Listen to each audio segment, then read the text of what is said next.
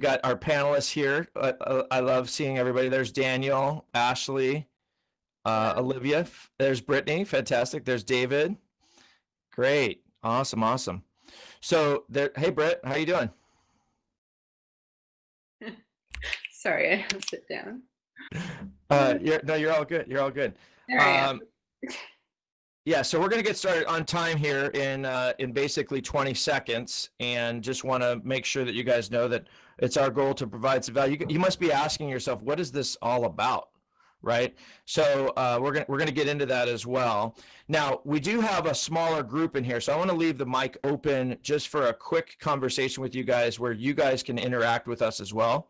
And in this small group environment, we can obviously have a little bit of a participation. We've got, it says 34 users here in this particular conversation, so we're going to make this as interactive as we possibly can. Starting with that, I would love to just start with the basic question of what does it mean, right up here on the screen, to serve humans with love, and why the heck would that be in an EXP conference on the mentor track, no less. Anybody from the audience can willing to jump in, and then of course all my wonderful peeps up here, glad to have you jump in here as well. So what does it mean? Anyone want to jump in on that?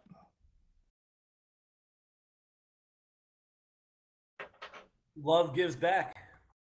Yeah, love gives back. Absolutely. Thank you for that. Remember, the energy in this room is directly related to the amount of participation that we have. So we could do this on mic. We could do this in chat. We can do this through me picking on my panelists here. But I want to make this about you guys. So when you think about serving humans with love, and you think about whether that's on the agent attraction side of this business, or whether that's on the production side of this business, David's got his lightsaber out. Thank you, David. That's so cool. And Did not even know. What we're looking to do is we're looking to figure out, how do we serve humans with love, and what does it really mean? So as you're thinking about that, if you walked away and we invested this time together, what would be the big win for you in terms of how you would do that? Britt, do you have something to say? No, I'm sorry. He's going to you. So Britt's actually, she's actually a break dancer, and we're going to see her make some moves here pretty soon. So guys, really straightforward. David Hill, let me ask you, when did you realize that serving humans with love was important? David Hill. Yesterday. Yeah, that's when you found out about the panel. So Dave, yeah, go ahead, Dave. I'm kidding to an extent, but what it did yesterday was made me think about it, and I had to spend a lot of time really thinking about how I serve humans with love. And reality is I grew up in a really dysfunctional family. I had an abusive father, so I didn't get a lot of that. And for us, it was more about a scarcity mindset, and I had to protect myself. I learned protection. I learned getting things, making things work. So when I grew up, and I grew up to your question, I would when I got sober, I'd say 18 years ago is when it started for me, right? That's when I started to change.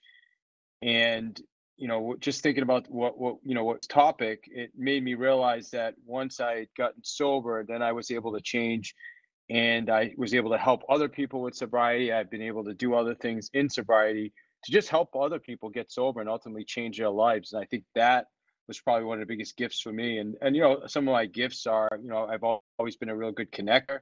Not sure exactly why based on my childhood, but I have. I've always been a good speaker. I was a trainer for a lot of years at my past company, wanted to be university instructor. So I got to go out, teach a lot of classes and do trainings regionally. And, by doing that, a lot of people reached out to me and thanked me, for, even if it's like, hey, because of your training, I took my first listing, or whatever it was. And just all those things made me feel really good about myself. I never really thought of it as, I'm just helping others. I just thought of it as, okay, how am I doing what I love doing? So I appreciate you being on a panel, and that's what I got from thinking about this yesterday. Cool. Well, good. Well, thank you. And and what I would love to do is, again, make this interactive, you guys. As you hear David's background, one of the things that I think about is I think about the fact that all of us come from a different foundation. We come from whatever the foundation is that we come from. And then there's a point in time where we decide that we're here for a purpose, that we're here for a reason. And love is the highest form of energy. It is the best way of being able to determine whether we're connected or not. And there's a lot of different types of love, as you know. We're not just talking about one type of love here. From a biblical perspective, they say there's 7 different types of love, and of course, there's other world teachings out there that talk about all the different types of love. So we're talking about the love that honors and connects and allows us to break down borders and boundaries and barriers, and that's really what this conversation is all about. It's also about the diversity that is necessary in a world where there's so much anger, so much hurt, so much division. David, as you're thinking about how you serve humans with love across all cultures and all backgrounds, is there anything special that you do? Well, I mean, I host a let's see, what do I especially do? I host a few meetings locally that, we just started one about a month and a half ago in the middle of COVID, because a lot of AA meetings are, they're on Zoom, and, it works. It's a great alternative to nothing, but a lot of people wanted to get back in. So I worked out an arrangement. We have a really large church where we were able to host a COVID AA meeting where everybody wears masks. So that, that's something that's really given back. And we've got about 30 people showing up now every Monday, which is really awesome. On another level, I host a national podcast, which, I've been able to share, positive messages, ideas, strategies with, thousands of agents around the country. We've had over almost 200 interviews. And, again, this is stuff that I thought I really had to think about last night. Like, well, how do I give back? Because it's not stuff that just occurred to me. And I want to come, bring it back to the step of Alcoholics Anonymous is, it's about giving, giving it back. And they say the only way you can keep it is to give it back. So I have to continue to give and get outside of myself in order to keep the gifts that I've been through sobriety. And that's really where I changed my life. So if I can help anybody with that, that's really where I'm at. And I try to do that through all areas, Devin, through my teaching, through the podcast, through meetings, through sponsoring people, anything I can do to just help someone else on their journey and help them with their business, if it's their business or if it's their personal life or whatever. And I've got an amazing family, and I've just been really blessed. Yeah, and so David, while you're talking, why don't you just make sure you put in the chat box and also how we can reach you for deeper conversations after this conversation. You're based in Massachusetts, correct? Yes, sir. Yes, right outside of Boston. Okay, fantastic. So for those of you guys who want to go deeper with David on any of those topics, feel free to reach out to him directly. I'd like to talk to who else would be ready to talk about why this is an important topic to them. I brought a really great group of people together. So Daniel Askew is over here. Daniel, why don't you stand up and come on up in front of the mic here for us. This is Daniel Askew. He's a really good buddy of mine from Nashville, Tennessee. Daniel runs a very large team in Nashville. And Daniel, you and I were talking about this. Can you just tell us a little bit about your background and why you became a leader and how that relates to this topic today? Thanks for the opportunity, Devin. I was mentored by my father and started in the financial industry, and lost him to cancer my second year in the business. And during that process, I got a lot of clarity on what my mission was, and that is to help others succeed and to really empower other people to live their biggest life possible. So we've had our team for 8 years, done about 250 million in sales, and all of that can be attributed to success through really investing in other people. So when you say investing in other people, obviously investing in other people has a connotation of serving humans with love. What does that actually look like? Well, it starts with being present, and it starts with asking questions and really harmonizing with your agents and harmonizing with your customers. And one thing I did learn from my dad was he harmonized generationally, and those were his words. And he would do a loan for the parents, the kids, and then the grandkids. And in order to do that, he had to understand who they were, where they lived, and who they knew, and really what made them tick. And so I've taken that same approach to our team and to our clients, that we want to know who they are and we are present in our day-to-day business. So let's take that being present. What, it can sound cliche. What are the actual steps to be present in your attempt to serve humans with love? What does that actually mean? Well, it starts with gratitude for the opportunity to get to have a relationship with somebody. And second, it starts with questions. And it starts with, okay, let me understand your struggle, where you've come from, what your goals are. And then we can discern what, actions we need to take towards helping you achieve your goals through real estate.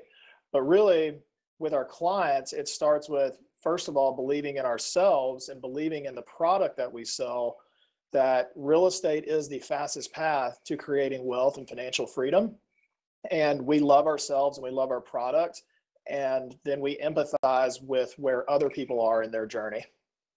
So if I was taking notes, which I would love for you guys to keep the key ideas in the chat box, those who are participating from the audience and also from the stage, what I just heard Daniel say was that by loving yourself, you can actually have clarity on how to serve others. That's a huge aha for me, and I really appreciate that.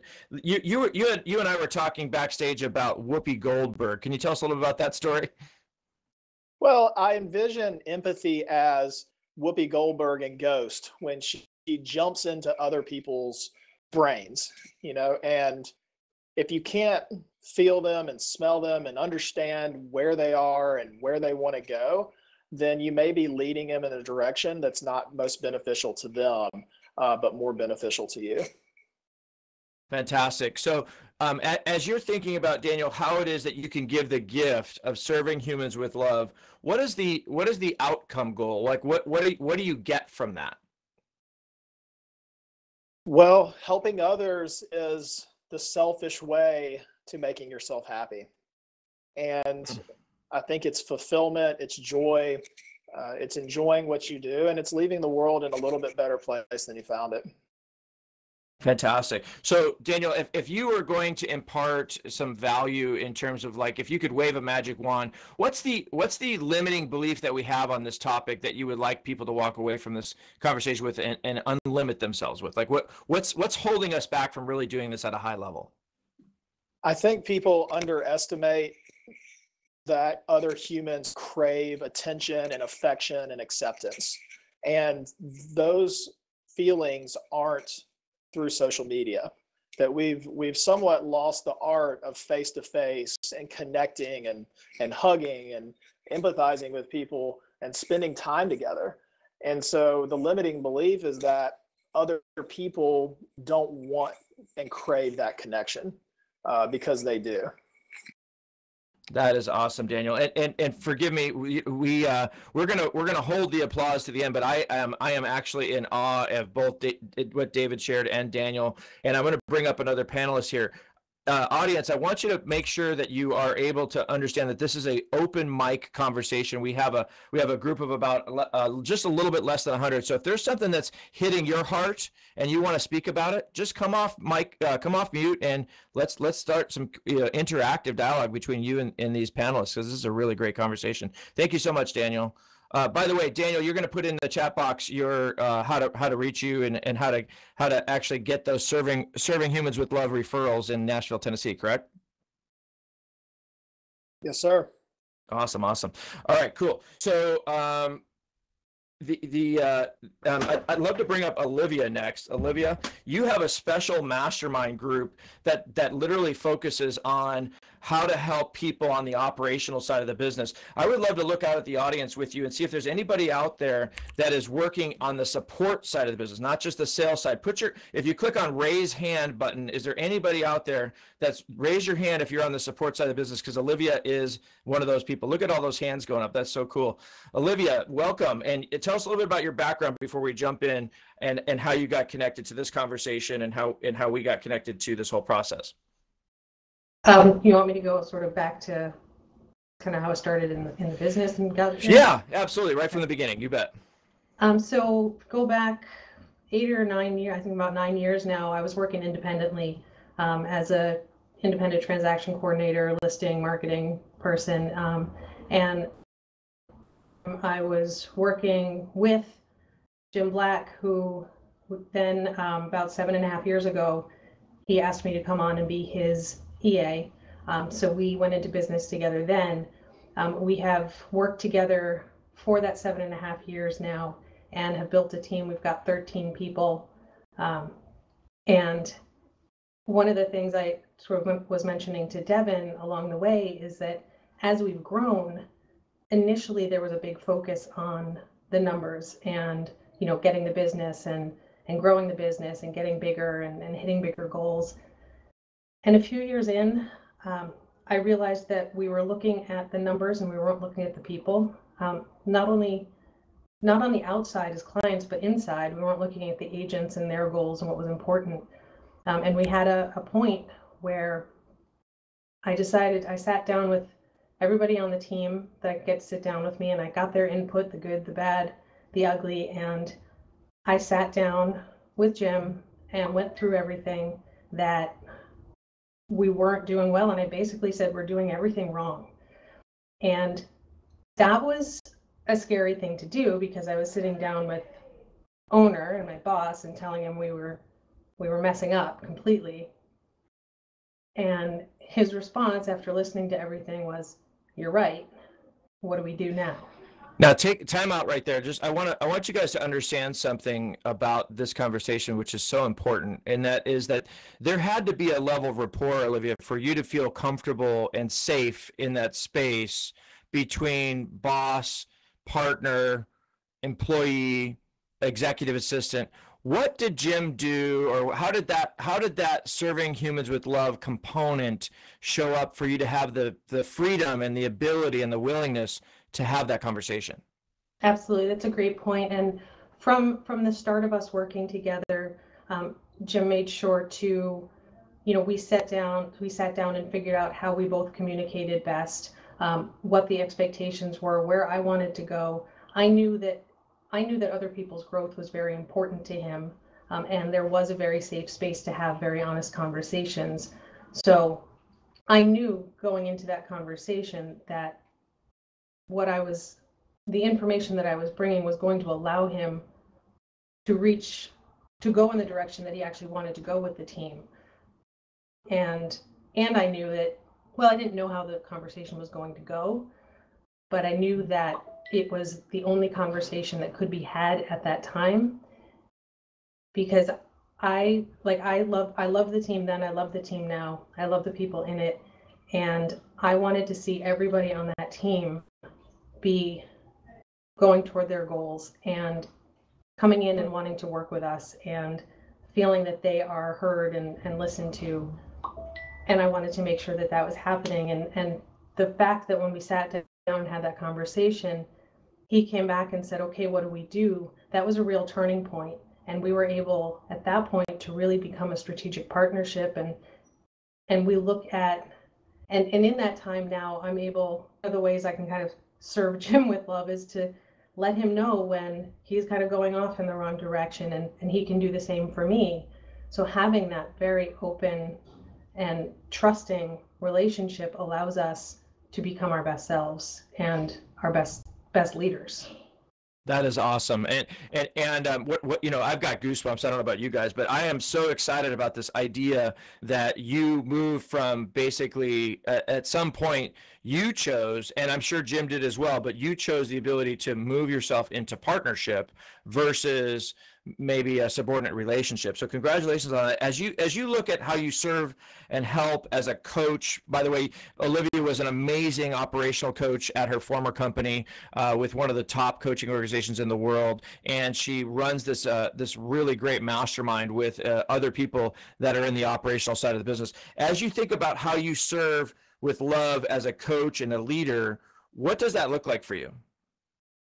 I think the most important thing that serving with love does as a coach and a leader is it lets me meet people exactly where they are without any judgment. I don't have an expectation of. All right, hold on, time out. Repeat that. Just let everybody write this down. You talk about a notepad moment. Say that again, slower. Say it again. Serving with love in that role, I mean, in any role really, it allows me to meet people exactly where they are with no judgment. Okay, and you heard David say this, you heard Daniel say this. I hope that you take that as a carrot, as a gift, you guys, from this group to you, that meeting people where they are. Now let's go deeper on that. What does it mean to meet people where they are? It means to put aside any of my own notions going into that conversation of who this person is, who they want to be, who they should be, all of that. I put it down and I just listen. And I listen for the things that they say. I listen for the things that they don't say. And I give them the opportunity to show me who they are and where they want to go without my opinion of what's right and what's good and what's success and what isn't success getting in their way. That is huge. I see a big note that's being put up there. Thank you so much for that, you guys. The thing that pops in my head, Olivia, as you're saying that, is that you said listen without a notion. Does notion mean judgment to you? Not necessarily, no. Okay. Tell me more about that then. I think that before judgment, we can still go into a conversation with an idea of what the conversation is going to be, or an idea of what it should be. And it isn't necessarily judgment, but you're still going in with, here is the conversation I'm going to have. You kind of go in with a script almost. And in a lot of cases, a script is a great thing to have. And in some conversations, going in with the end in mind actually gets in the way of having an open conversation. Yeah, I love that. Thank you so much. So as director of operations, how do you serve your team with love? I'd say the biggest thing is that I am a fierce defender of our culture. One of the things we started doing a few years in was a daily morning meeting. It's a quick meeting. We all get together. It was in the office. And then when COVID hit, it went right to Zoom, but we never missed it. And every morning at 8:30, we all get on together and everybody says one thing they're grateful for. And, and if they need help with anything and what their goal is for the day, and if they had any wins the day before. So it's just an opportunity to share something positive, ask for help when needed. And that moment of gratitude, I know for myself, I've had this experience countless times, and I've heard countless times from people on the team that moment of gratitude it starts your day in just a different level of energy. You could have, you woke up in a bad mood, the kids were going crazy, everything's nuts. You get on that and you hear people, some of them are really deep gratitudes, some of them are, I'm grateful for a sunny day. And you come out of that connected and looking forward into the day. Another thing is just, as far as that culture is, I make sure that we're having really clear communications. So if I see any kind of, frustration sort of coming up or what looks like sort of a misunderstanding, I'm going to step in and just kind of help facilitate the conversation and the communication, because I know that every person on that team is doing their absolute best. So if we're having a problem, it's either a problem of, the communication isn't where it needs to be, there's a gap in our system, there's something to be fixed. I know that it's not the person. That is huge. Now, ladies and gentlemen, this is a really important conversation. What Olivia said is she says that every person on her team are doing their absolute best. Have you ever felt that they weren't? Over the course of the history of our team, there have been people, yes. Okay. Now, what's interesting about that, right, is that as a master practitioner of NLP and understanding a lot about what's called presuppositions, there is one that says that people are doing the best they can with the resources they have at the moment. And what we find is that when we create an expectation, amazing conversation about gratitude, right? But then if we create an expectation that goes beyond their current capabilities, then we're setting ourselves up for failure. Tell me more about what you've seen in your team as that challenge has shown up for you. So like the challenge of getting people to move forward. Yeah, like people that are stuck, or people that aren't producing at the level that they should be, or that you see big opportunities for. They have this potential, but their actions or their attitude aren't aligning with that. So what we do there is, when we bring them on to the team, one of the things we do is a motivation interview to find out what their goals are, what they really want, what's important, and we do revisit that. So if somebody has the skill or the ability to reach a certain level and they're not, then the conversation is about, is this goal still important to you? If it is still important to you, what's getting in the way? It's looking at, because if I really want something, then I'm going to move in that direction. If I only kind of sort of want it, I may not move in that direction, but I may say that's still my goal. And so it looks like I'm not doing my best. And really, I'm just not moving in a direction I don't actually want to go. And that's something that over the course of the years, we've learned to be really aware of, is there's a difference between what people can do and what they want to do. And our role is to get them to where they want to be. And if where they can be is beyond that and they don't want to be there, it's not our role to push them beyond where they want to be. It's our role to push them to where they want to be. I love that. I love that. A big round of applause for you, Olivia. Thank you so much. And I know we said we're going to hold applause to the end. I just feel so passionate about what you're doing and how you're showing up. Hey guys, feel free to reach out to Olivia. She's going to put her contact information in the chat. She's going to be here for Q&A. We're going to get through this pretty quickly, this part of it, and then we're going to have a lot of Q&A at the end here. I'd like to bring up Tina Beliveau if you're around. Tina, are you on stage somewhere? Yeah, I'm here. Can you hear me? Why don't you step up out of that seat and come on up here and stretch your legs, and then we can talk for a few minutes. I know you've got just a few minutes, but I want to jump in. You and I have been so blessed to know each other for the past few years. Tina, by the way, is now on the new branding video. I don't know if you guys have seen the new branding video, but Tina is on the new branding video, and she's got some powerful statements that you can share from an agent attraction perspective. We're going to go more towards this serving humans with love conversation, Tina. I want to jump right in with a deep question. Are you ready? That's why I'm here. So Tina, just kind of give you a little background on Tina. She's a former team leader at Keller Williams. She also ran multiple market centers. She's had massive success as an individual agent. She had a big team. I actually met her the day she joined that last organization, and she's just been such a blessing to me as a person who is fighting for women and a person who is fighting for your goals in your own life and your own brand. And I'm so excited to have this conversation. When have you failed to serve others with love, and what impact has that on you? I'm going straight to the bad stuff. When have you failed? Talk about your failures to serve others with love. Yeah, well, thanks for getting right in there. It's funny what you were just talking about with Olivia, that presupposition that people are doing the best they can. When I was a new leader, so I started selling real estate when I was 19, and I was leading people pretty early on. I had an intern, then a part-time assistant, then a full-time assistant. So I was hiring people in my early to mid 20s, and I didn't know anything about anything. I knew a little bit about how to sell real estate, but I didn't have any leadership skills besides like some natural, proclivities.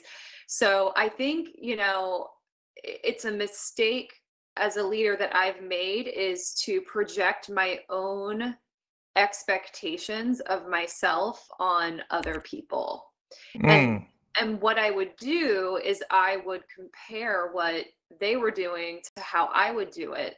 And then I would make up all kinds of stories totally unintentionally about why they were doing what they were doing. So it wasn't that I was always assuming the worst, but I think what would happen is whenever I would have that mismatch between an unconscious, unspoken expectation and then what happened in reality, I didn't yet have the skill, the confidence, and the awareness to like discuss it on a like evidential or factual level.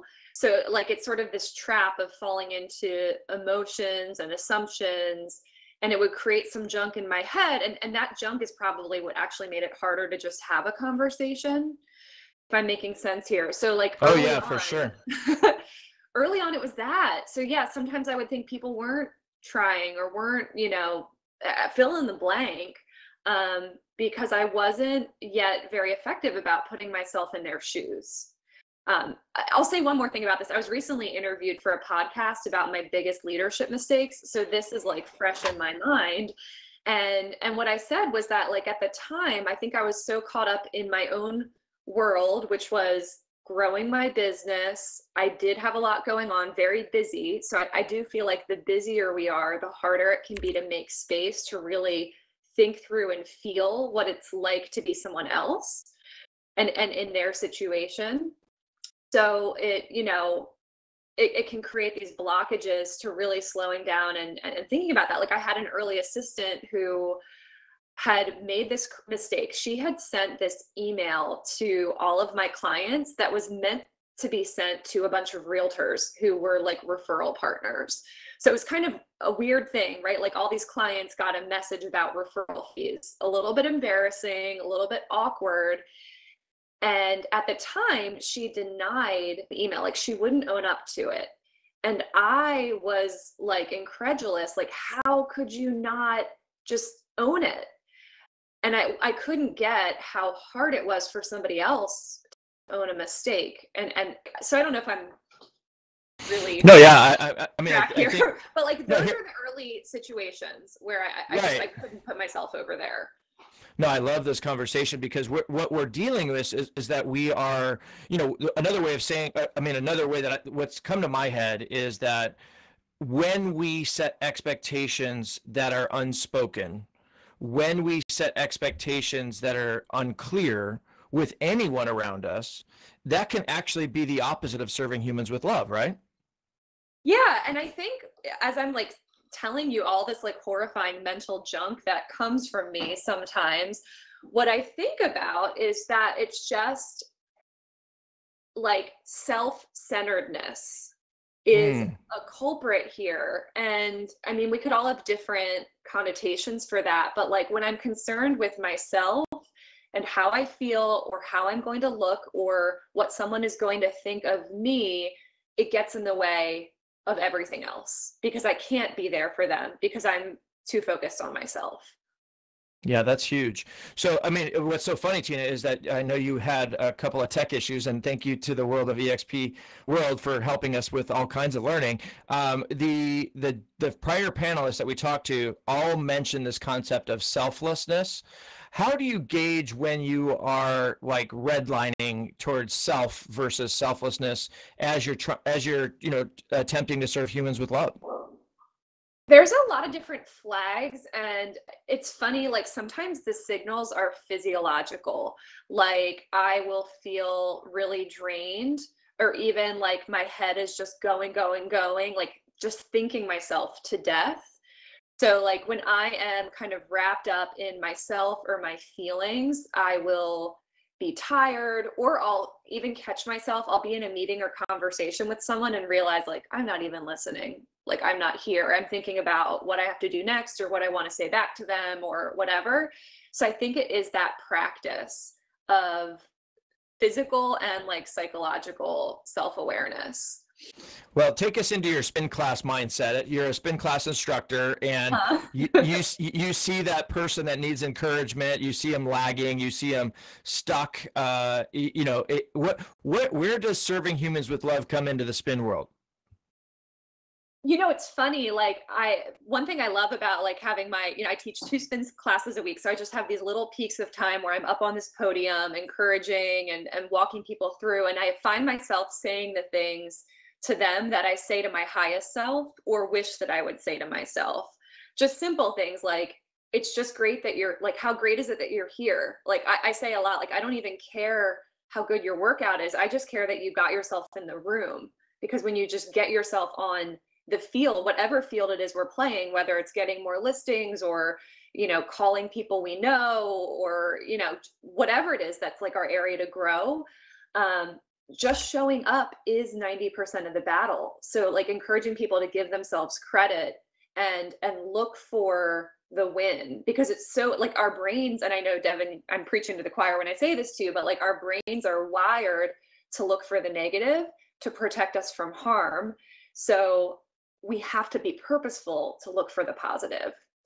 So Yeah, absolutely. And you're going to get into a whole conversation with me about state and the idea of the fact that there's just a beautiful state or a suffering state. And when we are in that place, when we know that we're suffering, one of the things that I've seen you do is I've seen you both be able to rebound from that state very effectively, the suffering state that is, but I've also seen you be able to bring other people into a beautiful state by helping model what it means to be in a beautiful state. So tell me more, like in your team structure, as you see partners struggling, whether it was in the former team or current, what is it that you can do like at the snap of a switch in order to just go boom and help them see their opportunities?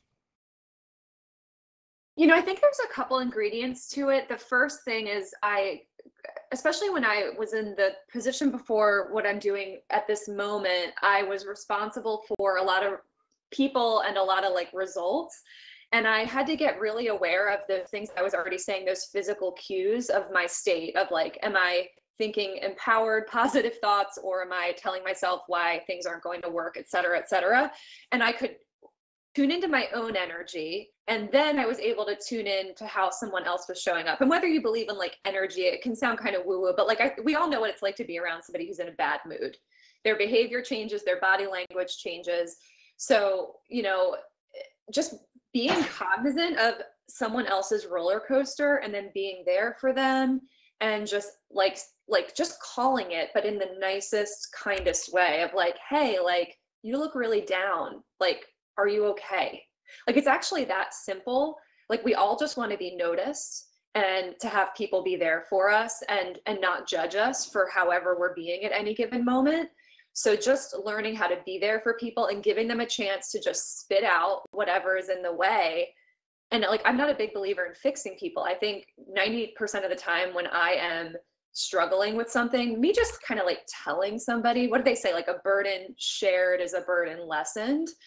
So it's kind of the opposite of how I started sharing about this, of like actually being selfless and being there for others, letting them be however they need to be, not trying to fix them or overly coach them or get all up in their business, but just have them know that like I'm an ally.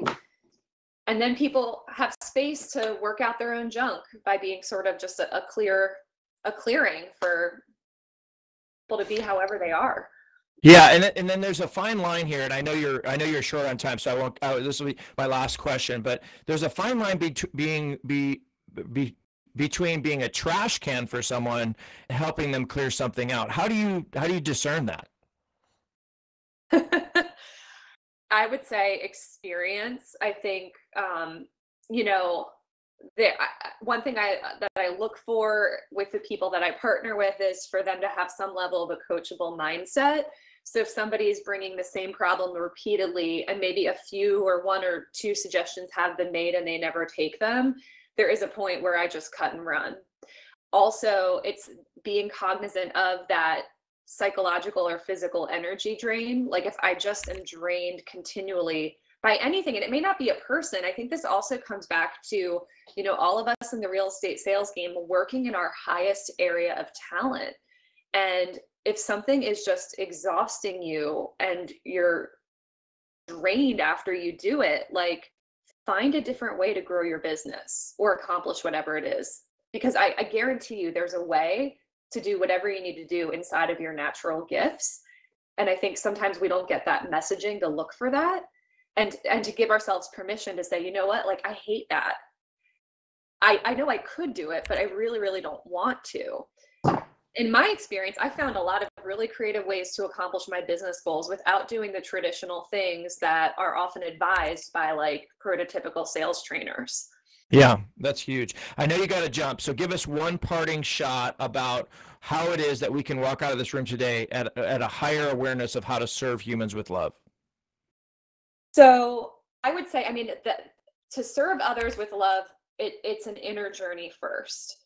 So I would say, look for just be present and look for an indicator of when your energy goes down or you're drained by something, or you find yourself caught in a thought loop when you're not present, and give yourself a chance to notice it and then try something different to shift the energy. Maybe it's changing a tactic, maybe it's disengaging earlier, or maybe it's just sharing that burden. And by managing our energy and our mindset, we can then get out of the way to then go do the things that we actually want to do, whether it's serving others or anything else in life. Fantastic. So we're going to try since Tina's going to pop out of here, we're going to try a EXP round of applause by using your raise hand button so she can see some feedback from the audience there. Press the raise hand button so she can see all that love that you got out there. Thank you all. So great Thank being you, here. Yeah, thanks, Tina. Thanks for popping in. Really appreciate you. Okay, so we're gonna transition over to Ashley, if that's okay. Ashley, thank you for being brave and coming up on stage here. Why don't you stand up and come and meet me out in the middle here? This is Ashley, everyone. You can also give her a raise hand. She's very excited to be up here, right, Ashley? Oh, I'm so excited. Thank you for having me.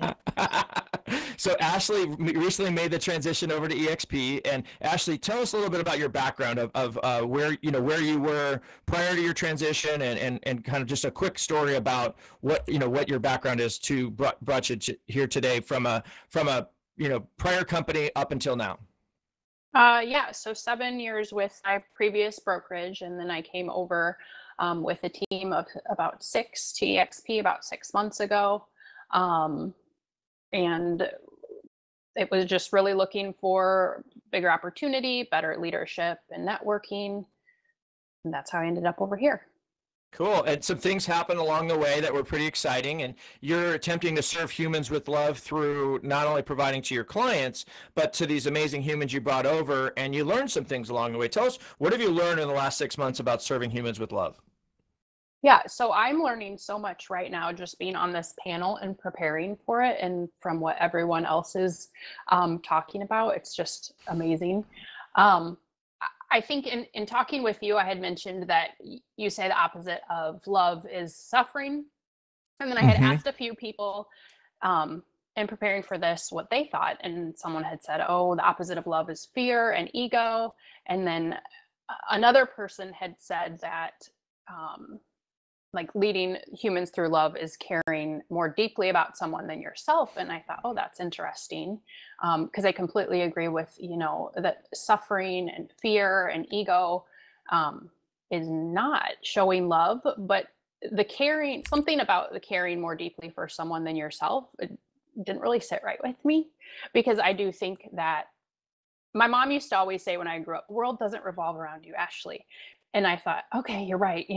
It's all about other people. Nothing is about me. And I think my biggest aha in my career and everything I learned at my previous brokerage and now is it really is about us and taking care of ourselves first. Because we can't help someone if, we're so worried that they're going to like us. And that's a big thing with me that I really struggle with. It's like, oh my goodness, I want everyone to like me. So I don't want to say anything that's going to hurt their feelings. And that's lack of courage, right? And that's trying to avoid suffering or just take kind of the easy road. So for me, being able to be courageous, have difficult conversations, and that's not necessarily caring more deeply about them. It is focusing on myself, and be strong, Ashley. Have this conversation, because what is really showing love? It's going to be having that conversation with them, having listened, having a lot of what Olivia said was just great, because it's not judging them. It's seeking to understand, and then having the courage to have a difficult conversation to help them reach their goals, get where they want to be. Yeah, you have a favorite author we talked about backstage who talks about this topic. Can you talk to us about Brene Brown and some of the things that you've learned from her? So that may have been someone else. I do love forgive Brene. me. Okay. That's okay. If I was thinking of a book that like changed my life, it would probably be The Four Agreements by Don Miguel Ruiz, just because I think understanding others, not taking offense to situations. I like to sit back and watch people, how they, especially on my team, I've learned so much, because how do people deal with others on the team? And we do just assume that we know their situation, and so easy to get offended by what other people are doing. But I just think that was life-changing to me, right? Nothing they're doing has anything to do with me. So you just have to sit back and watch. I love that. I love that. So you're going to stick around and answer Q&A. Is there anything else that you want to share with us about how it is that you would want these people to walk away and level up their game when it comes to serving humans with love? For me, I think just pausing and seeking to understand the other person, maybe why they're doing what they're doing, what they're going through, and just listen. Okay, fantastic. Awesome. Thank you, Ashley. And let's give the raise hands to Ashley now that I've got that going. There you go. Thank you. Let's get some feedback to Ashley. Thank you so much. We're gonna do Q&A in just a minute. I've got one more person up here, I think, to talk to. Let's see, where is that person? Oh, Brittany Noland. Come on down. You're the next contestant. So Brittany and I have a really great journey together. We actually met Britt. Is it 4 years ago, October? Yeah.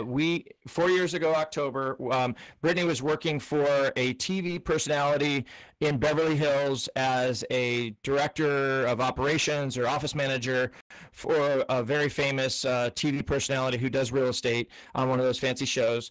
And you learned a lot about serving humans with love all the way back then, didn't you? Oh, I did. So tell us, as you're thinking about today's topic, I know that we talked and we prepared. What would be the like, if you gave me just the bottom line? Let's start with the bottom line first, then we'll back up from there. What's the one thing that you know that people need to do that they're not currently doing when it comes to serving humans with love? I mean, I know other people have touched on this already, but I think just meeting people where they are, and not coming from a place of judgment, but maybe from a place of curiosity, and just being curious of where they are. I mean, I love the quote that is people are doing the best with what they've got. Like people are doing the best with what they have, and in the moment, I guess just realizing that and understanding that, like coming from where they're coming from and understanding that they might have something else going on that you don't know about. Yeah, I love that. So how do you show love even when you disagree with someone? I think more of the same, just meeting them where they're at and trying to stay out of judgment. The love languages is popping into my mind. So I kind of think about this in my personal life and with my husband and whatnot of, maybe we're not seeing eye to eye, or they're not understanding that I'm appreciating them when I'm trying to show it one way. So I try to put myself in their shoes and understand what would make them feel loved and make them feel appreciated. And maybe it's not the way I'm expressing it. Maybe it's a different way. So that's gone a long way for me in relationships and in business, of just loving on someone the way that they want to be loved on. Well, you and I served a lot of clients in Orange County, California together, and then you made your recent transition over to Kansas City. And serving humans with love from a geographical perspective, from a political perspective, clients or family. There's a lot of different things in meeting people where they are. What does love mean to you? I think to me, love means it's like the highest form of yourself. And staying in love, to me, I think of the word presence, like just staying present in the moment. And I think when I'm living in love, it eradicates things like fear. I know other people have talked about that, fear and ego, and more, negative emotions. And I think of Tony Robbins when he says, people just want to be loved. Like, their greatest fears are that they're not good enough and they won't be loved. So I think staying in love and being able to connect with people through love is kind of our ultimate purpose. Yeah, I love that. I think what's fun is that you actually you traveled with Tony Robbins for a year in his platinum program. You coached with Tony Robbins. You've encountered some amazing people along that journey. As you look at not only that world but all the world around you, when you think about serving humans with love, what's the component that we most often miss? Like what do you see as, you got this amazing recipe of how to do it, but what are we missing? I think it all comes back to yourself, be, do, have. So who are you being in the moment? We tend to focus on what do I need to do to get what I want, sort of have all these things. And people miss the step of who do I need to be first. And I think, if you encounter things that maybe trigger negative emotions in yourself, it's usually about you. It's not about the other person. So in terms of relating to somebody else, it's like if you're not meeting someone eye to eye and they're triggering you, it's usually about something within yourself that's not congruent or not sitting right with you. And who are you being that may not be authentic? Yeah, I love that. I love that. And by the way, what's so funny, you guys, is that while we didn't script this out fully, the key thing that keeps coming up is this concept of triggers. And when you find a trigger, Britt, how do you A, identify it, and then B, release it? How do you make that trigger go away? Sometimes it's easier than others. Yes. I think I've become good at identifying triggers just because I've practiced repeatedly living in a space of, okay, I'm being triggered. What is this about me? Like I've trained my brain to kind of turn it back on myself. In terms of releasing it, I think just being able to have conversations, and that, as you know, when you and I met several years ago, it was difficult for me to have hard conversations, fierce conversations, as we would call them. And I think just practicing that and being able to talk through triggers or emotions or anything I'm feeling with, friends or family, or even you can equate that to clients as well. If there's something you need to work through, I think just having that fierce conversation opens up the ability to have a really great relationship and love between you and someone else. Well, your willingness to be growth-minded, and everybody up here on the stage, you guys, is a growth-minded person. But Britt, your willingness to be growth-minded and even attempting to step into this conversation about fierce conversations allowed you to unlock some family opportunities, right? I mean, you literally opened up new doors that weren't open in the past for conversations that you couldn't have in the past or didn't choose to. Tell me more about how those relationships have flourished over time. Sure. Just, conversations with parents, specifically my dad, I would avoid telling him how I felt or, really going there with him. And I feel like over the last few years, I've been able to move through that and have conversations I wouldn't normally have had. And my relationship with him has gotten a lot better. And, that goes for other people in my life as well. Just pushing myself to have conversations that I would normally shy away from or that might be uncomfortable. And I've got great role models in my life as well that do that. Devin, you're very good at that. My husband is also very good at that. So I'm blessed to be surrounded by people that want to demonstrate that. I love that. I love that. And yeah, I think what I can only be good at helping people that are willing to be helped. And so as a coach, as a mentor, as a partner, you and I've been, we've been through a lot of transactions together. We've been through a lot of learning and growing together. The thing that I just want to applaud you specifically about is the willingness that you've had to grow. And then I've also seen you go through cycles where sometimes it's okay to be where you are and just to love people where they are. And I think that's one of the things that's been fun about you to me is that you've loved me where I am, where I'm maybe in non-growth, and you haven't said, dude, you suck. So tell me more about how do you love people where they are? Yeah, I mean, I think just accepting them, and I think it might, I'm not sure which panelist said this, but basically pushing them to where they want to be, not further than that. And just kind of accepting where they are and that they're on their own journey in growth. And I've been reading, it was me actually that was talking about Brene Brown. There you go. Thank you. One of her concepts is basically, I mean, she talks a lot about courage and vulnerability and loving yourself. And if you want to have a down day, have a down day. Like, don't feel guilty about it and do it purposefully. Like, choose to be purposeful with everything you do. So if you want to have some time where you're not ready to face something and you don't want to grow through it right now, then just choose to do that and do it purposefully and then come back to it later. Awesome. Awesome. Cool. Let's give another raise hand for Britt here. And then I want to bring the boys back up. I want to bring David and Daniel back up. Brittany, thank you so much. We're going to get you back to you on Q&A here. David and Daniel, I want to ask you a question about how it is that gender affects the ability for us to serve humans with love and what's going on in the world today on this topic. I would love for you both to just kind of chime in. How do you serve women with love?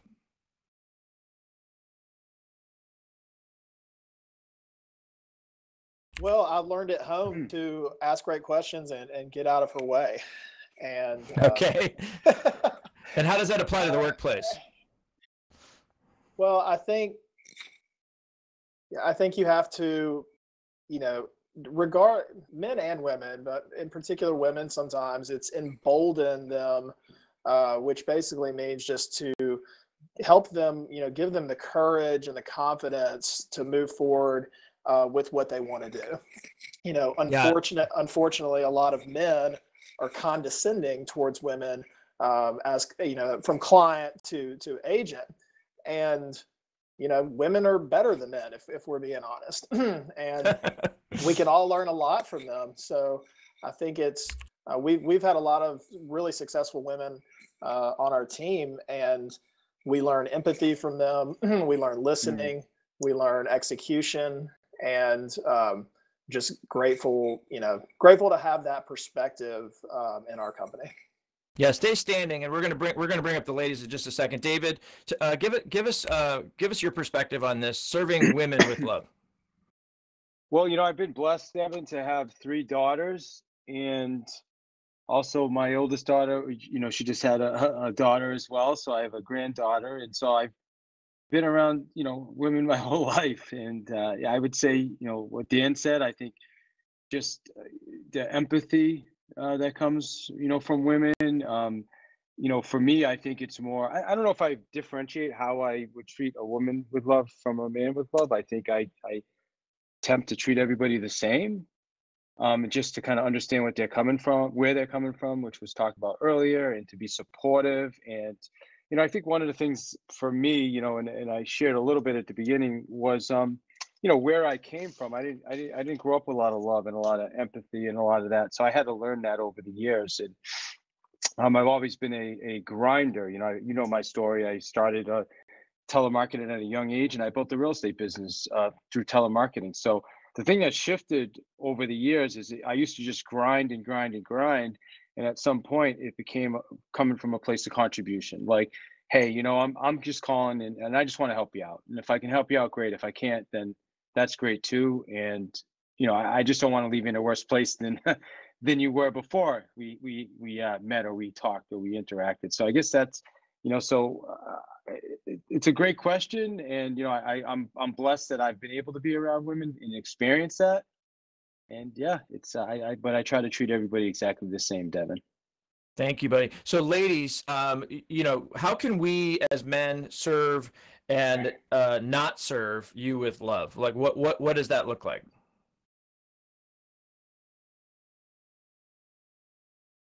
I mean, for me, I think my husband comes to mind on this. I married someone who's, if you guys are familiar with the disc profile, a high D, and I am not a high D. But for us to work well together, like we embrace each other's differences. We really celebrate our differences and what I'm good at versus what he's good at. And we really have identified our roles in the household of what we're good at to work as a team. And I think obviously you can apply that to business as well, men and women, and just embracing each other's strengths. And I don't know, I just believe that we can all kind of work together and celebrate each other. Awesome. Hey guys, this is we have another presenter coming on in 1 minute. So we are needing to wrap up, but if you walk out the back doors, if anybody wants to have a personal conversation with any one of us, we're going to go out the back right doors, which is kind of your left. If you pop out there, we'd be glad to thank you so much for allowing us this time, and I really appreciate you guys coming in here to learn about this, and we'd love to connect with you right out back, the back right doors when we're facing the stage, and we'll be glad to talk to you individually out in the back there. And again, we want just a big round of applause, you guys, for all these amazing people. Thank you. And if you want to connect with us, you know how to do that. Everybody, I don't know if you've learned, if you type in /dance2, that has a really cool. Devin, don't forget to